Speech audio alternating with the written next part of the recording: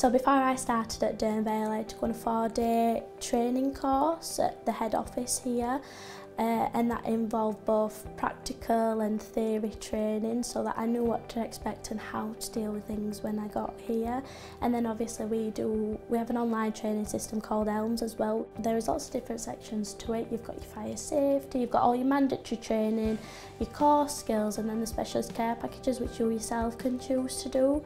And that's things such as epilepsy, Huntington's, brain injury, and then there's also your PEG training on there. So it's a very broad variety of different training packages available on it. But then throughout the year there is training opportunities in our skills room where people do tend to come in and do like tracheostomy care, brain injury care and all those things like that. And it's more, although they are available online, it is nice to be taught in person because I feel like people learn in different ways.